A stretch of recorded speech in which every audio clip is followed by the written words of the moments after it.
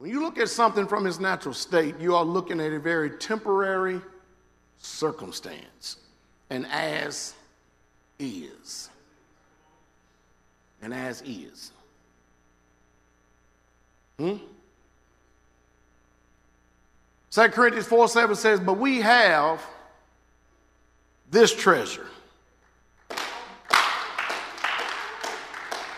Where's this treasure? In earthen vessel. Somebody say, y'all make me a vessel. Pure and holy, tried and true.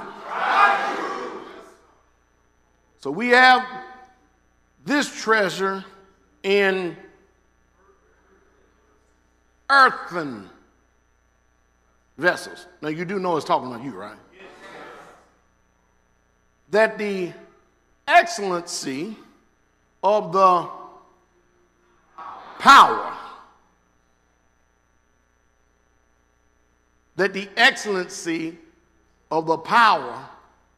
may be of who? God. And not of us.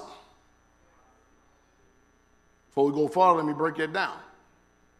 See, when you see something manifested temporarily that seems so real to you, because in the natural it is, first thing that pops up to cause distress, dysfunction, and to shortchange you of the power is you are in the way.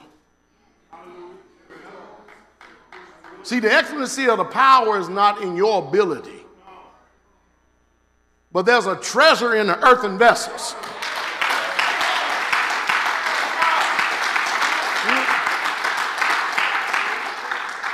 And that excellency and that power is the ruach. So rather than depending on you, you got to learn how to divest yourself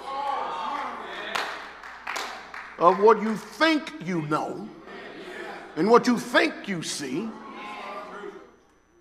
and call the things that are not as though they were.